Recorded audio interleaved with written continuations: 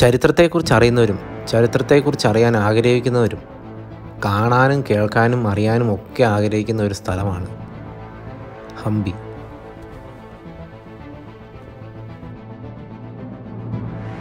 ഇന്നു മുതൽ frame vlogs നിങ്ങൾക്കായി അവതരിപ്പിക്കുന്ന ഈ സീരീസിൽ ഹംപിയെക്കുറിച്ച് വളരെ ഡീറ്റെയിൽഡ് ആയിട്ട് നിങ്ങളുടെ മുമ്പിൽ അവതരിപ്പിക്കാൻ ഞങ്ങൾ പരമാവധി ശ്രമിച്ചിട്ടുണ്ട്.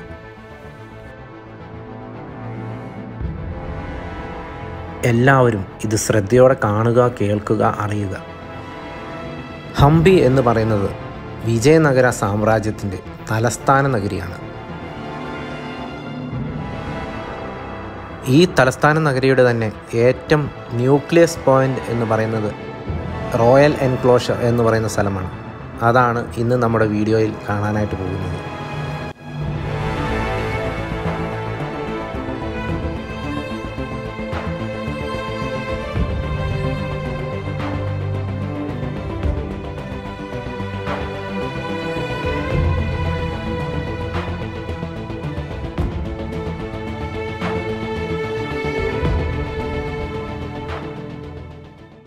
പേര് സൂചിപ്പിക്കുന്നത് പോലെ തന്നെ രാജാവും രാജ്ഞിയും മറ്റു VIP-കളും ഒക്കെ താമസിച്ചുകൊണ്ടിരുന്ന ഒരു റോയൽ കോംപ്ലക്സ് തന്നെയാണ് ഈ റോയൽ എൻക്ലോഷർ എന്നറിയപ്പെടുന്നത്.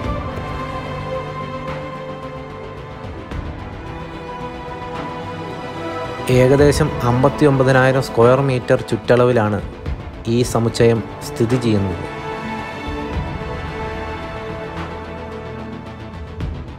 നമ്മൾ ആനവാതിൽ എന്നൊക്കെ പറയുന്ന പോലെ ഒരു വാതിലാണിത്. മോണോലിത്തിക് സ്റ്റോൺ ഡോർ എന്നാണ് ഇത് അറിയപ്പെടുന്നത്. അതായത് ഒറ്റ കല്ലിലാണ് ഈ വാതിൽ നിർമ്മിച്ചിരിക്കുന്നത്.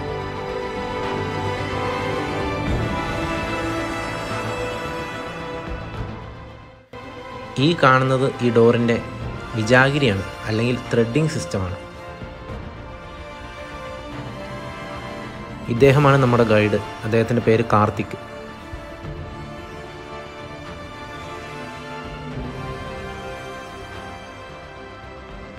So when come to here, VIP, very important person. That's time only open the doors. Elephants will open the door. Yeah, okay. അദ്ദേഹം പറഞ്ഞത് എന്താണെന്ന് വെച്ച് കഴിഞ്ഞാൽ VIP-കളും മറ്റ് ആൾക്കാരും ഒക്കെ വരുമ്പോൾ ആനകളെ ഉപയോഗിച്ചുകൊണ്ടാണ് ഈ ഡോറ് തുറന്നിരുന്നത് എന്നാണ്.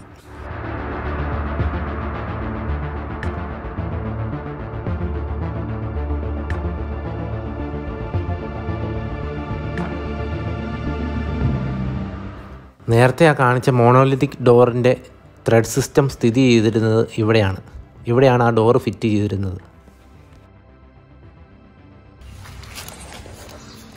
See, this is the Loha. Oh, thread lock system. Yeah, thread lock system. I'll show it. This is the thread lock system. That's right.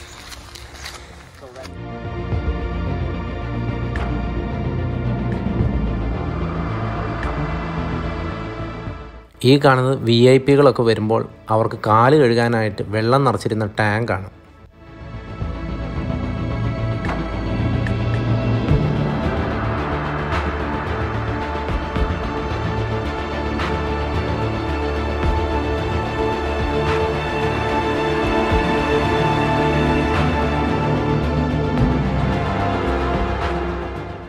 ഇവിടുത്തെ ഏറ്റവും വലിയ പ്രത്യേകത എന്താണെന്ന് വെച്ചാൽ മൊത്തം കല്ലിലാണ് ഇവിടുത്തെ കംപ്ലീറ്റ് പരിപാടി നടത്തിയിരിക്കുന്നത്.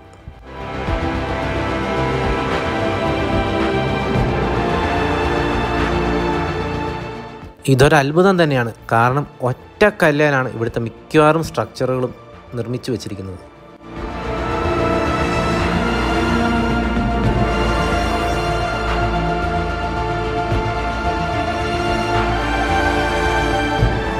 ഈ കാണുന്നതാണ് മഹാനവമി ദിബ്ബ.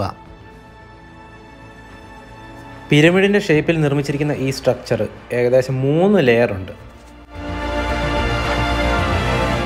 15-ാം നൂറ്റാണ്ടിൽ കൃഷ്ണദേവരായ രാജാവ് അദ്ദേഹത്തിൻ്റെ ഉദയഗിരി സാമ്രാജ്യത്തിനെതിരെയുള്ള വിജയത്തിൻ്റെ അനുസ്മരണമായിട്ടാണ് ഇത് നിർമ്മിച്ചത്.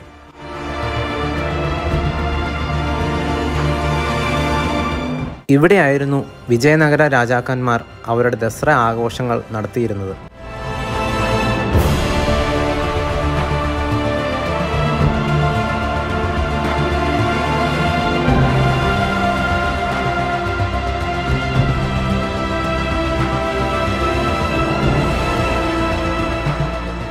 1500കളിൽ മുസ്ലിം സുൽത്താൻമാർ ഇവിടം കീഴടക്കി നശിപ്പിച്ചതിന് ശേഷമുള്ള രൂപമാണ് ഇപ്പോൾ നമ്മൾ കാണുന്നത്. ഈ കാണുന്നതാണ് മഹാനവമി ദിബ്ബയുടെ യഥാർത്ഥ രൂപം. Okay. So this is the red sandalwood temple. Okay. This one is it? Yeah. Only basement. So red sandalwood temple 1565. Sultan will destroy. Okay, destroyed. Yeah, destroyed. So that's the today if you see in the Mysore, so idol of Chamundeshwari idol. Okay. So then 14, 15, 16. So here Karnataka Mata Bhuvaneshwari idol.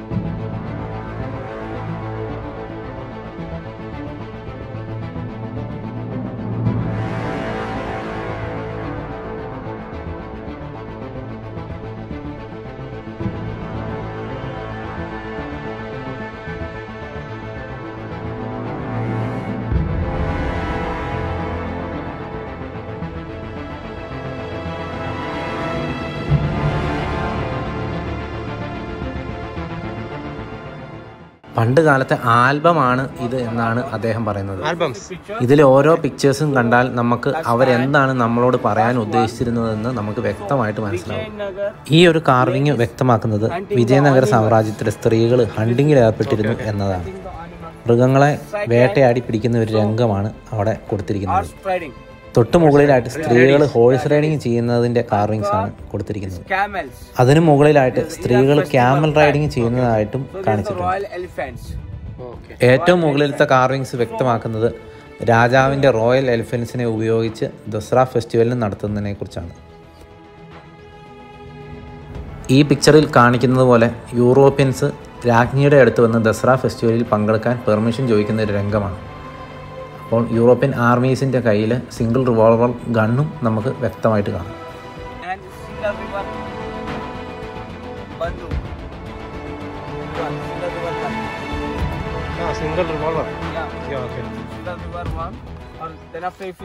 അറബികളും പോർച്ചുഗീസുകാരുമൊക്കെ അവരുടെ കുതിരകളെ ഇങ്ങോട്ട് കൊടുക്കുകയും അതുപോലെ തന്നെ ഇവിടുന്ന് അങ്ങോട്ട് spices ഒക്കെ മേടിക്കുന്ന ഒരു സമ്പ്രദായമായിരുന്നു അക്കാലത്തുണ്ടായിരുന്നത്.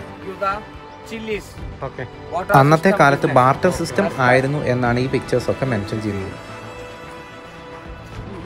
അതുപോലെ തന്നെ ഈ പിക്ചറിൽ കാണിച്ചിരിക്കുന്നത് അന്നത്തെ കാലത്ത് നടത്തിയിരുന്ന ലേഡീസ് റെസ്ലിംഗ് ആണ്.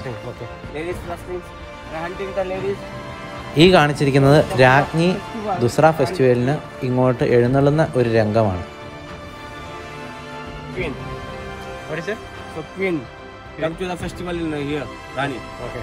അതുപോലെ തന്നെ രാജ്ഞി സ്ത്രീകളെ ഹണ്ടിങ് പഠിപ്പിക്കുന്ന ഒരു രംഗം കൂടെ ഇവിടെ കൊടുത്തിട്ടുണ്ട്.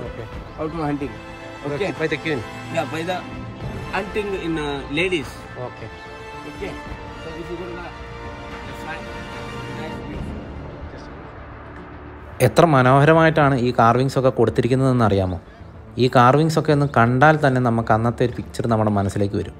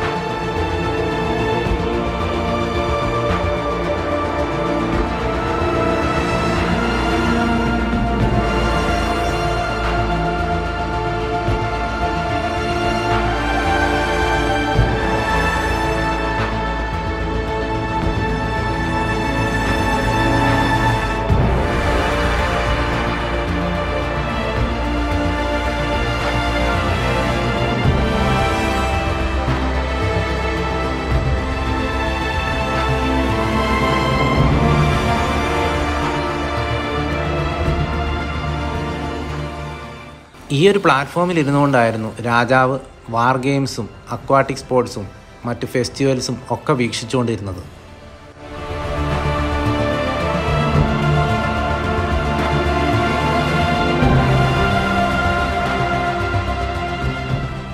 മാത്രമല്ല വിദേശികളായിട്ടുള്ള അറബികളും പോർച്ചുഗീസുകാരും ഒക്കെ ഇവിടെ വരുമ്പോൾ രാജാവുമായിട്ടുള്ള മീറ്റിംഗ്സും ഇവിടെ വെച്ചായിരുന്നു നടത്തിക്കൊണ്ടിരുന്നത്.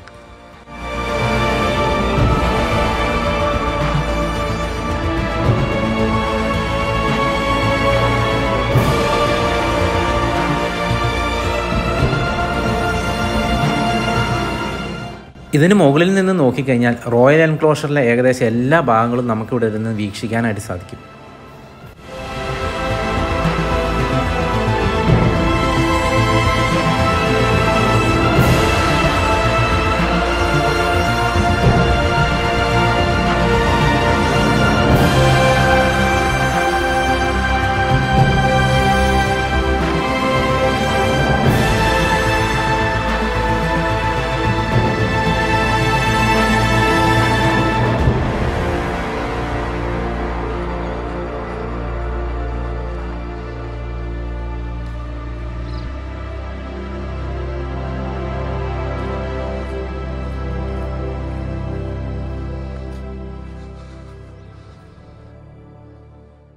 ഇനി നമ്മൾ കാണാൻ പോകുന്നത് അതിമനോഹരമായി നിർമ്മിക്കപ്പെട്ടിരിക്കുന്ന ഒരു അമ്പലക്കുളമാണ്.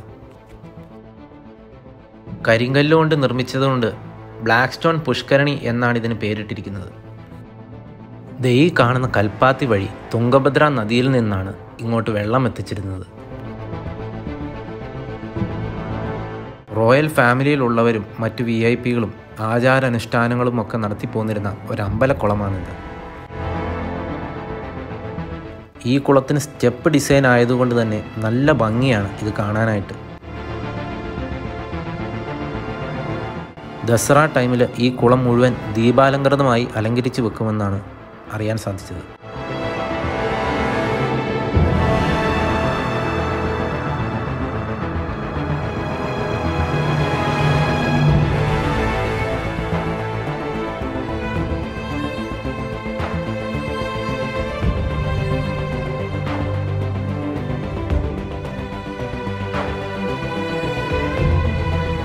ലക്ഷ്മി ദേവി ടെമ്പിൾ എന്ന് പറയുന്ന ഒരു ക്ഷേത്രമാണിത്. ഈ ക്ഷേത്രത്തിൻ്റെ ബാക്കി ഭാഗങ്ങളൊക്കെ നശിപ്പിക്കപ്പെട്ടതാണ്. ഈ ക്ഷേത്രവുമായി ബന്ധപ്പെട്ടാണ് ഈ പുഷ്കരണി സ്ഥിതി ചെയ്യുന്നത്.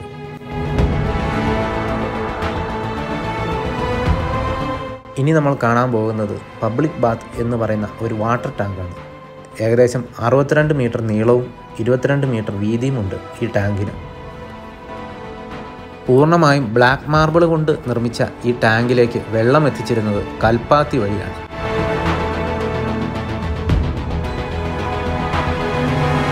വിജയനഗരയിലെ VIP-കൾക്കും റോയൽ എൻക്ലോഷറിലെ മറ്റാൾക്കാർക്കും വേണ്ടിയാണ് ഈ ബാത്ത് നിർമ്മിച്ചത്. മാത്രമല്ല ഇതിലെ വെള്ളം ഉപയോഗിച്ച് കൃഷികളും അതുപോലെ തന്നെ പൊതു ആവശ്യങ്ങളും നടത്തിയിരുന്നു.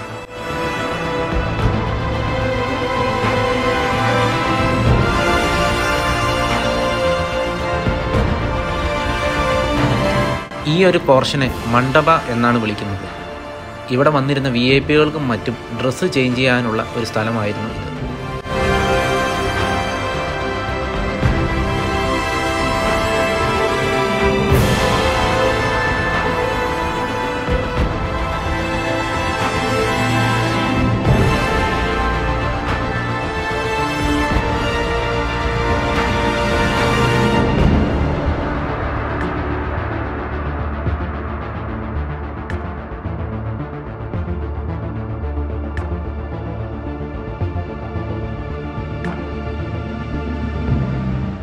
ഇതെന്താണെന്ന് നിങ്ങൾക്ക് ആർക്കെങ്കിലും ഗസ് ചെയ്യാൻ പറ്റുമോ? എനിക്കൊട്ടും സാധിച്ചില്ല. ഞാൻ വിചാരിച്ചത് വല്ലോ അരകല്ലൊക്കെ ആയിരിക്കുമെന്നാണ്. ഇത് അന്നത്തെ കാലത്ത് സോൾജിയേഴ്സ് ഉപയോഗിച്ചുകൊണ്ടിരുന്ന പ്ലേറ്റാണ്. ഭക്ഷണം കഴിക്കാൻ ഉപയോഗിച്ചുകൊണ്ടിരുന്ന പ്ലേറ്റ്. കരിങ്കല്ലുകൊണ്ടാണ് ഈ പ്ലേറ്റ് നിർമ്മിച്ചിരിക്കുന്നത്. മാത്രമല്ല ഈ പ്ലേറ്റിൽ നമ്മൾ കൊട്ടിയാൽ പല പല സൗണ്ടുകളും കേൾക്കാനായിട്ട് സാധിക്കും.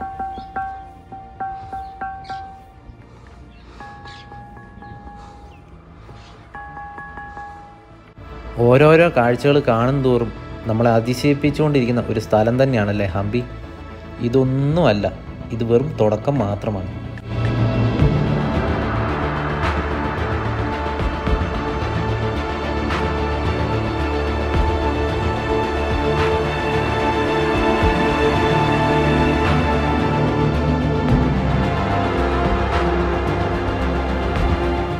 ഇതാണ് ഡാൻസിങ് ഹാൾ എന്ന് പറയുന്ന സ്ഥലം. അന്നത്തെ കാലത്ത് ഡാൻസും മറ്റ് കലാപരിപാടികളും ഒക്കെ നടത്താനായിട്ട് ഉപയോഗിച്ചുകൊണ്ടിരുന്ന ഒരു സ്ഥലമായിരുന്നു ഇത്.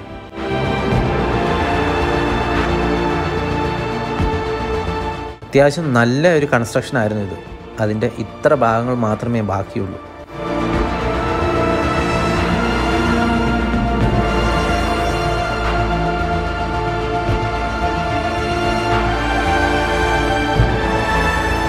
ഇനി നമ്മൾ കാണാൻ പോകുന്നതാണ് കിങ്സ് സീക്രട്ട് ചേംബർ എന്ന് പറയുന്ന സ്ഥലം. പേര് സൂചിപ്പിക്കുന്ന പോലെ തന്നെ അതീവ രഹസ്യ സ്വഭാവമുള്ള ഒരു കെട്ടിടം തന്നെയാണിത്.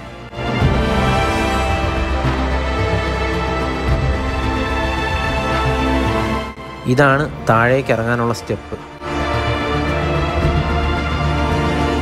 രാജാവ് വളരെ കോൺഫിഡൻഷ്യൽ ആയിട്ടുള്ള മീറ്റിങ്ങുകളും അതുപോലെ തന്നെ മിനിസ്റ്റർമാരുമായിട്ടുമുള്ള കൂടിക്കാഴ്ചകളും ഒക്കെ നടത്തിക്കൊണ്ടിരുന്ന ഒരു സ്ഥലമാണ് ഇത്. ഉള്ളിലേക്ക് പോകും തോറും നല്ല ഇരുട്ടുമാണ്, അതുപോലെ തന്നെ നല്ല തണുപ്പുമാണ്.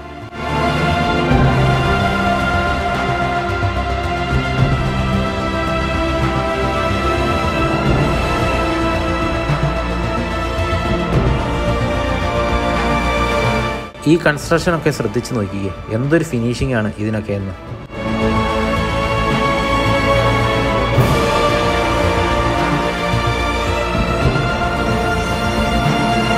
ഇതാണ് സീക്രട്ട് ചേംബർ എന്ന് പറയുന്ന സ്ഥലം.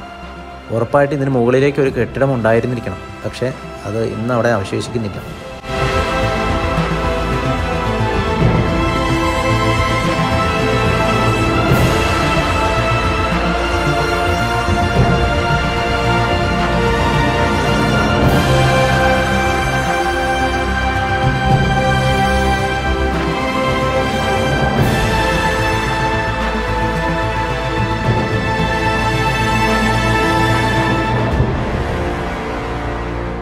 ഇതിൻ്റെ ഉള്ളിൽ 2-3 പാസേജുകളുണ്ട്. അത് നല്ല കൺഫ്യൂഷൻ ആകുന്ന രീതിയിലാണ് ഇത് നിർമ്മിച്ചു വച്ചിരിക്കുന്നത്.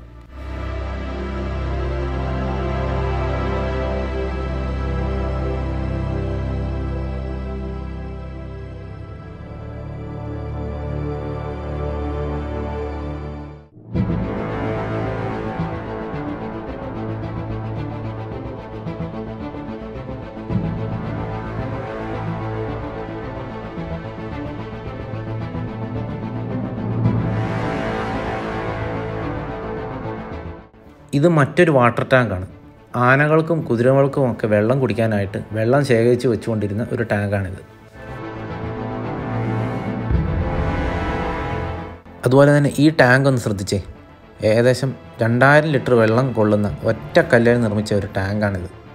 കുതിരകൾക്കും ആനകൾക്കും ഒക്കെ വെള്ളം കുടിക്കാനായിട്ട് അവർ സെറ്റ് ചെയ്ത് വെച്ചിരുന്ന ഒരു പാത്രം പോലത്തെ ഒരു സെറ്റപ്പാണിത്.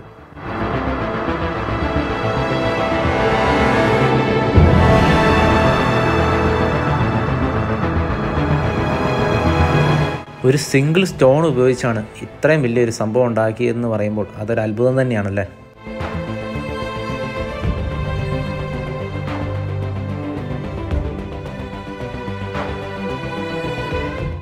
ഏറ്റവും അതിശയിപ്പിക്കുന്ന കാര്യം എന്താണെന്ന് വെച്ച് കഴിഞ്ഞാൽ, ഇവിടുത്തെ ഭൂരിഭാഗം നിർമ്മിതികളും ഉണ്ടാക്കിയിരിക്കുന്ന കല്ലുകളൊന്നും ഈ നാട്ടിലെങ്ങും കാണപ്പെടാത്ത കല്ലുകളാണ്. അതെല്ലാം കൊണ്ടുവന്നിരിക്കുന്നത് ആന്ധ്ര ഭാഗത്തു നിന്നാണ്.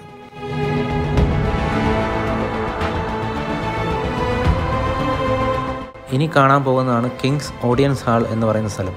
അതായത് രാജാവ് കോടതി പോലെ ഒക്കെ ഉപയോഗിച്ചുകൊണ്ടിരുന്ന ഒരു സ്ഥലമാണ്. ഇവിടെ വെച്ചായിരുന്നു രാജാവ് പരാതിക്കാരുടെ പരാതി കേൾക്കുകയും അതുപോലെ തന്നെ പ്രശ്നപരിഹാരം നടത്തുകയും ഒക്കെ ചെയ്തുകൊണ്ടിരുന്നത്.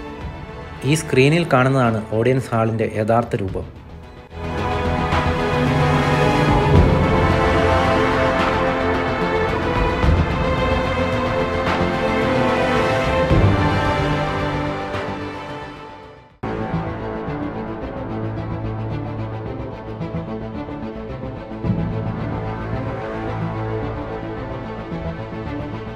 അടുത്തതായി നമ്മൾ ഹംപിയിലെ ഒരു പ്രധാനപ്പെട്ട ക്ഷേത്രമാണ് കാണാൻ പോകുന്നത്, ഹസാര രാമ ടെമ്പിൾ.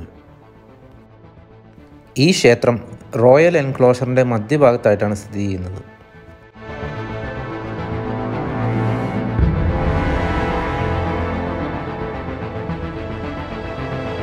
പേര് സൂചിപ്പിക്കുന്നത് പോലെ തന്നെ ശ്രീരാമൻ്റെ ക്ഷേത്രമാണിത്. ഈ ക്ഷേത്രം പണ്ട് റോയൽ ഫാമിലിയിലുള്ളവർ മാത്രം ഉപയോഗിച്ചുകൊണ്ടിരുന്ന ഒന്നായിരുന്നു.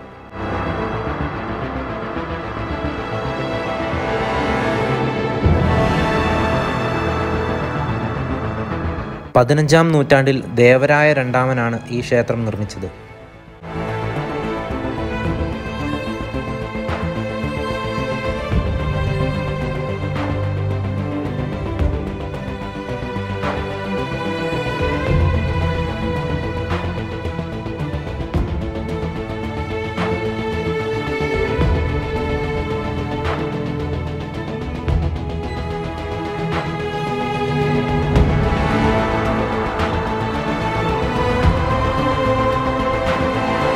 ഈ മുകളിൽ കാണുന്ന രൂപങ്ങൾ ശ്രീരാമൻ്റെയും സീതാദേവിയുടെയും ലക്ഷ്മണൻ്റെയും ആണെന്നാണ് പറയപ്പെടുന്നത്.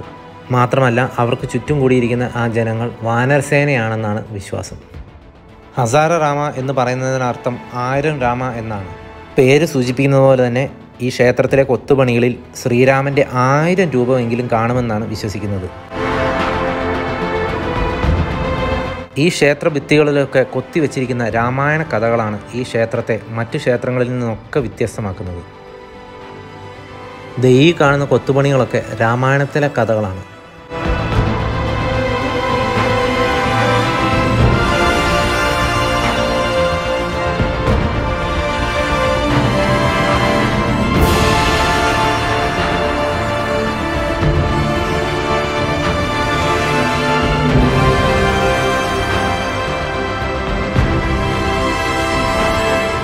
ഈ കൊത്തുപണിയിലേക്കൊന്ന് സൂക്ഷിച്ചു നോക്കിയാൽ നമുക്ക് മനസ്സിലാവും, രാവണൻ സീതയെ അപഹരിച്ചു കൊണ്ടുപോകുന്ന ആ രംഗമാണ് ഇവിടെ ചിത്രീകരിച്ചിരിക്കുന്നത്.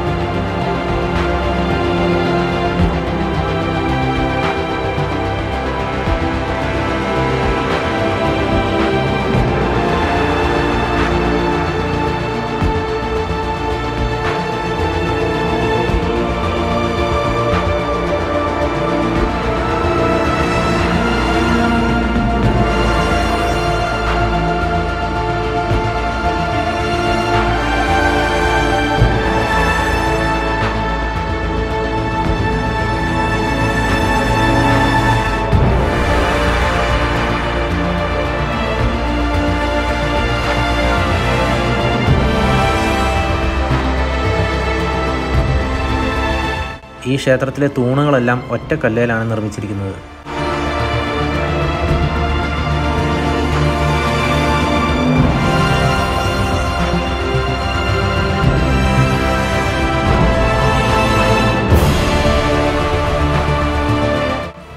ഈ കാണുന്ന കറുത്ത മാർബിളുകളിലൊക്കെ മഹാവിഷ്ണുവിൻ്റെയും ഗണപതിയുടെയും മറ്റ് ദേവന്മാരുടെയൊക്കെ രൂപങ്ങൾ കൊത്തിവെച്ചിരിക്കുന്നതായിട്ട് കാണാം. എന്ത് ഫിനിഷിങ്ങിലാണ് ഈ വർക്കൊക്കെ ചെയ്തിരിക്കുന്നത്. ആ കാലത്തും ഇത്ര നല്ല ടെക്നോളജിയൊക്കെ ഇവർ ഡെവലപ്പ് ചെയ്തു എന്ന് ഓർക്കുന്നത് തന്നെ വലിയ അത്ഭുതമാണ്.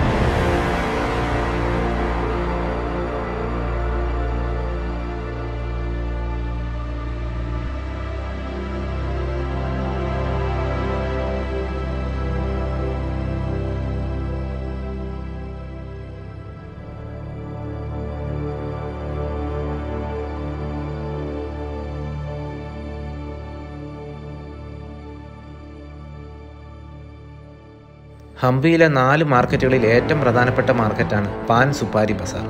പാൻ എന്ന് പറഞ്ഞാൽ അടയ്ക്ക, സുപ്പാരി എന്ന് പറഞ്ഞാൽ വെറ്റില. ഈ പ്രദേശത്ത് ഒത്തിരിയേറെ കവുങ്ങുകളുണ്ടായിരുന്നു. അതുകൊണ്ടായിരിക്കണം ഇത്തരമൊരു പേര് അവർ ഇതിനിട്ടത്.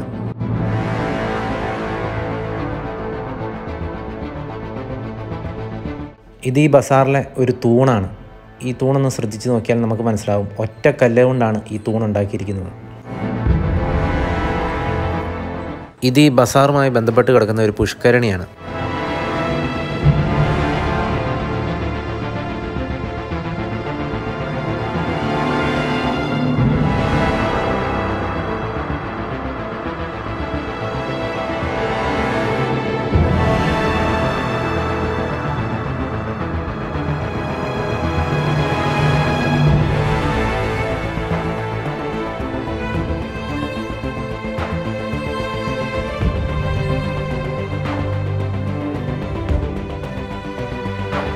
ഇനി നമ്മൾ കാണാൻ പോകുന്നത് ആർക്കിയോളജി ഡിപ്പാർട്ട്മെൻറ്റിൻ്റെ കീഴിലുള്ള ഒരു മ്യൂസിയമാണ്.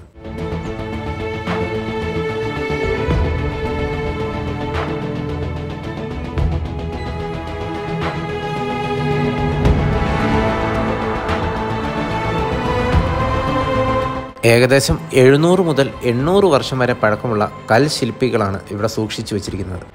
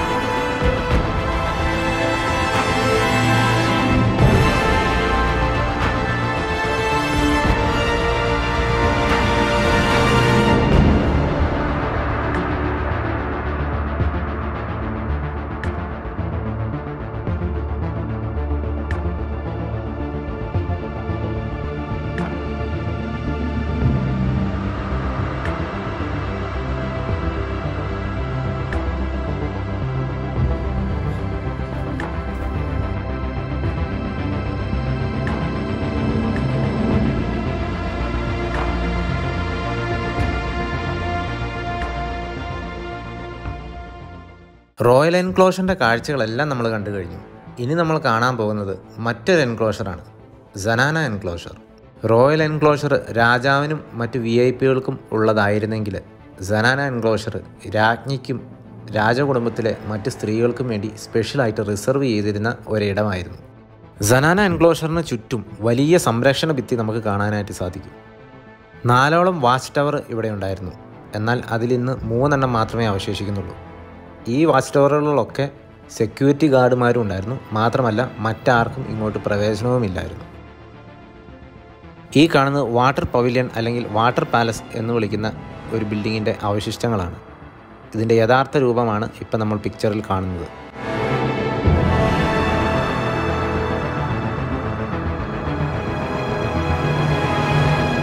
ഇതാണ് ക്വീൻസ് പാലസ് സ്ഥിതി ചെയ്തിരുന്ന സ്ഥലം.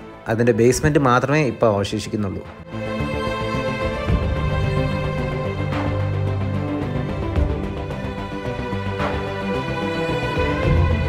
ക്വീൻസ് പാലസിൻ്റെ യഥാർത്ഥ രൂപം ഇതാണ്.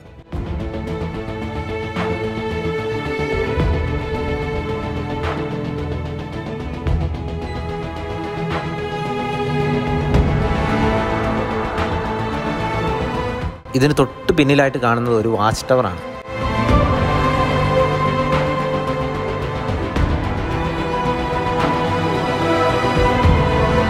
ഇതാണ് ലോട്ടസ് മഹൽ. ഒരു താമരയുടെ ഡിസൈനിലാണ് ഇത് നിർമ്മിച്ചിരിക്കുന്നത്. ഹംപിയിലെ അവശേഷിക്കുന്ന ബിൽഡിങ്ങുകളിൽ കേടുപാടൊന്നും സംഭവിക്കാതെ ഇരിക്കുന്ന ചുരുക്കം ചില ബിൽഡിങ്ങുകളിൽ ഒരെണ്ണമാണ് ലോട്ടസ് മഹൽ.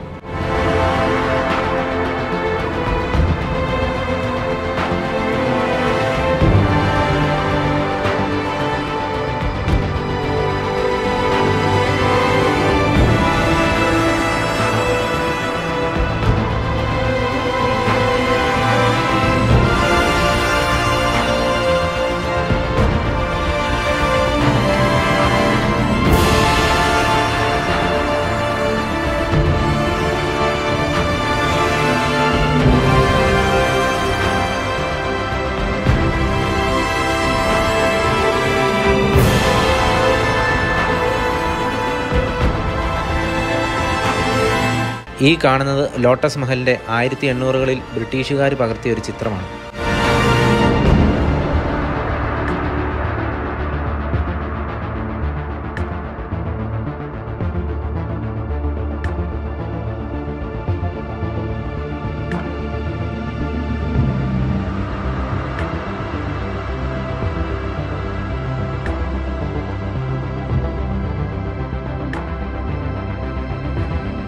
ഈ കാണുന്നത് മറ്റൊരു വാച്ച് ടവറാണ്. അതുപോലെ തന്നെ ഇത് മറ്റൊരു വാച്ച് ടവറാണ്. മറ്റൊരു അതിശയിപ്പിക്കുന്ന കാര്യം എന്തായിരുന്നു എന്ന് വെച്ച് കഴിഞ്ഞാൽ, ഈ വാച്ച് ടവറുകളിലൊക്കെ സെക്യൂരിറ്റി ഗാർഡായിട്ട് നിന്നിരുന്നത് ട്രാൻസ്ജെൻഡേഴ്സ് ആയിട്ടുള്ള ആൾക്കാരായിരുന്നു. 4 വാച്ച് ടവറുകളിലെ 4ാമത്തെ വാച്ച് ടവറാണിത്. പക്ഷേ അത് നശിപ്പിക്കപ്പെട്ട രീതിയിലാണ് ഇപ്പോൾ ഉള്ളത്. സനാന എൻക്ലോഷറിൽ നിന്ന് പുറത്തേക്ക് ഇറങ്ങുമ്പോൾ നമ്മൾ നേരെ കാണുന്നത് ഒരു അതിശയിപ്പിക്കുന്ന സ്ഥലമാണ്. എലഫൻറ്റ് സ്റ്റേബിൾ എന്നാണ് ഇത് അറിയപ്പെടുന്നത്.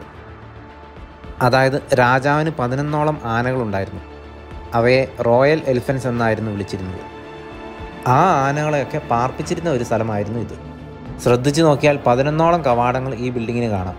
അതിലോരോന്നിലും ഓരോ ആനയെ വീതമായിരുന്നു പാർപ്പിച്ചിരുന്നത്.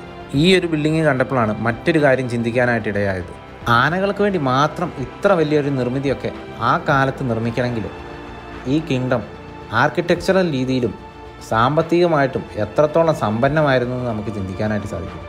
ഇനി ആനകളെ പാർപ്പിച്ചിരുന്ന ഷെഡുകളിൽ ഒരെണ്ണത്തിൻ്റെ ഉൾവശം നമുക്ക് കാണാം.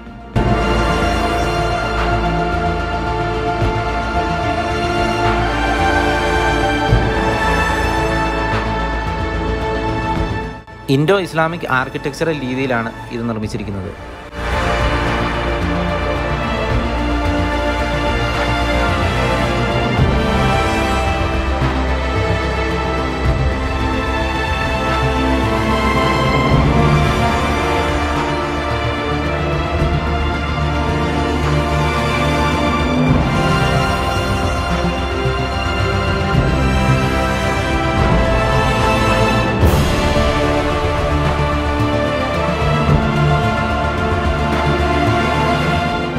എലിഫൻറ്റ് സ്റ്റേബിളിൻ്റെ തൊട്ടടുത്ത് തന്നെ ഒരു ഗാർഡ്സ് ഹൗസും ഉണ്ട്.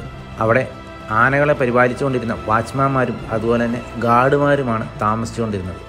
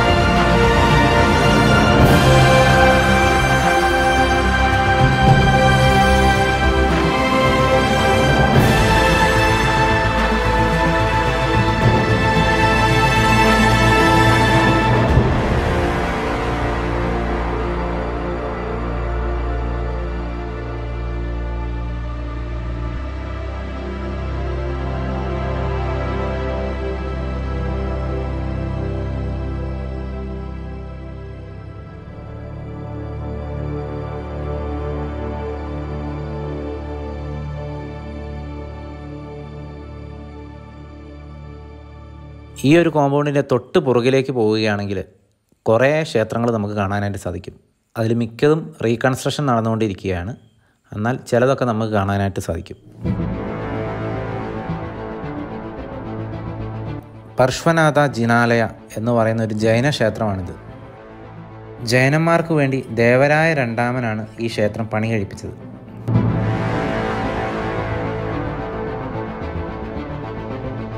ഇത് വിഷ്ണു ടെമ്പിൾ. AD 15-ാം നൂറ്റാണ്ടിലാണ് ഇത് നിർമ്മിക്കപ്പെട്ടത്. ഈ ടെമ്പിൾ ഇപ്പോൾ റീകൺസ്ട്രക്ഷൻ ചെയ്തുകൊണ്ടിരിക്കുകയാണ്. ഗാർഡുമാരുടെ കയ്യിൽ ഡബിൾ ബാരൽ ഗണ്ണ് കണ്ടപ്പോൾ എനിക്കൊരു അതിശയം തോന്നി. ഞാൻ അദ്ദേഹത്തോട് ചോദിച്ചു, എന്തിനാണ് ഇവിടെ ഒരു തോക്കിൻ്റെ ആവശ്യം? അപ്പോൾ അദ്ദേഹം പറഞ്ഞു, ഈ പ്രദേശം ഒത്തിരി പുലികളുള്ള ഒരു സ്ഥലമാണ്. അപ്പോൾ പുലികളുടെ ആക്രമണത്തിൽ നിന്ന് ടൂറിസ്റ്റുകളെയും അതുപോലെ തന്നെ അവരെ തന്നെ രക്ഷിക്കാനായിട്ടുമാണ് അവർക്ക് തോക്ക് നൽകിയിരിക്കുന്നതെന്ന്. അതുകൂടെ കേട്ട് കഴിഞ്ഞപ്പോൾ സത്യം പറഞ്ഞാൽ എനിക്ക് പേടിയായി. കാരണം ഞാൻ തനിയെയാണ് പോയിക്കൊണ്ടിരുന്നത്. മാത്രമല്ല ഇത്തരം ഉള്ളിലേക്കുള്ള ക്ഷേത്രങ്ങളിലേക്കൊന്നും അധികം വിസിറ്റേഴ്സൊന്നും വരാറുമില്ലായിരുന്നു. ദൂരെ കാണുന്ന പാറക്കൂട്ടങ്ങളിലൊക്കെ ഓരോ ക്ഷേത്രം നമുക്ക് കാണാനായിട്ട് സാധിക്കും. പക്ഷേ അങ്ങോട്ടൊന്നും നമുക്ക് പ്രവേശനമില്ല.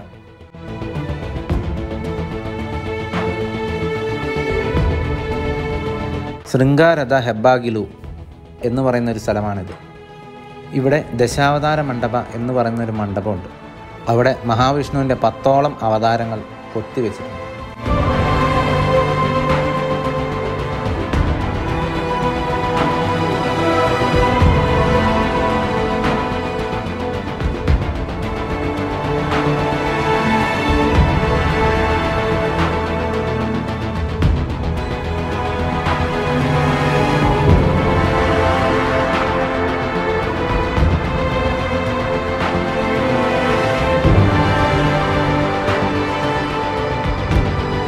അതിനുശേഷം ഞാൻ പോയത് രംഗ ടെമ്പിൾ എന്ന് പറയുന്ന ടെമ്പിളിലേക്കാണ്.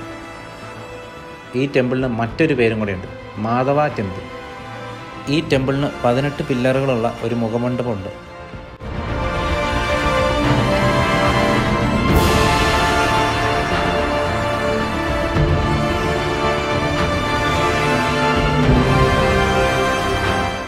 ഇവിടെ വെച്ചായിരുന്നു ക്ഷേത്രവുമായി ബന്ധപ്പെട്ട നൃത്ത പരിപാടികളും പാട്ടുകളും അതുപോലെ തന്നെ കച്ചേരികളും ഒക്കെ നടത്തിയിരുന്നത്. സൂക്ഷിച്ചു നോക്കിയാൽ തെലുങ്കിലും സാൻസ്ക്രിറ്റിലുമായി കുറേ ഡിസ്ക്രിപ്ഷൻസും നമുക്ക് കാണാനായിട്ട് സാധിക്കും.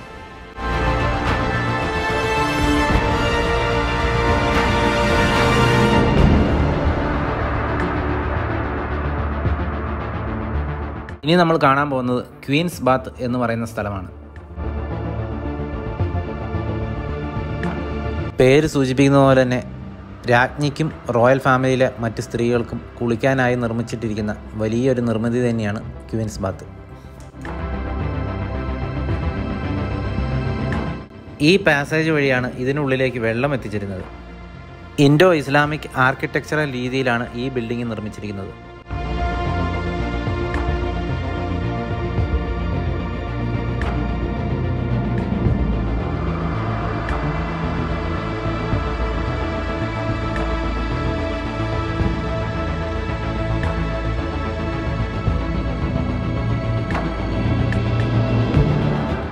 ഈ ഒരു സ്ഥലമാണ് റോയൽ ബാത്തിന് വേണ്ടി ഉപയോഗിച്ചുകൊണ്ടിരുന്നത്. ഇവിടെ മുഴുവൻ ഒരു കുളം പോലെ നിറയെ വെള്ളമുണ്ടായിരുന്നു. മാത്രമല്ല നടുഭാഗത്തായിട്ട് ഒരു മണ്ഡപവും ഉണ്ടായിരുന്നു. ഈ കാണുന്ന കുതിരയുടെ ഷേപ്പിലുള്ള ആ ഒരു സ്ട്രക്ചറിലൂടെയാണ് വെള്ളം ഈ കുളത്തിലേക്ക് ചാടിക്കൊണ്ടിരുന്നത്.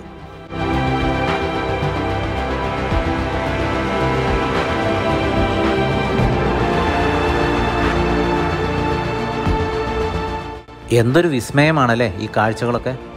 ഇതൊന്നുമല്ല, ഇതിലും ഒത്തിരി അധികമായിട്ട് ഇനിയും നമുക്ക് കാണാനുണ്ട്.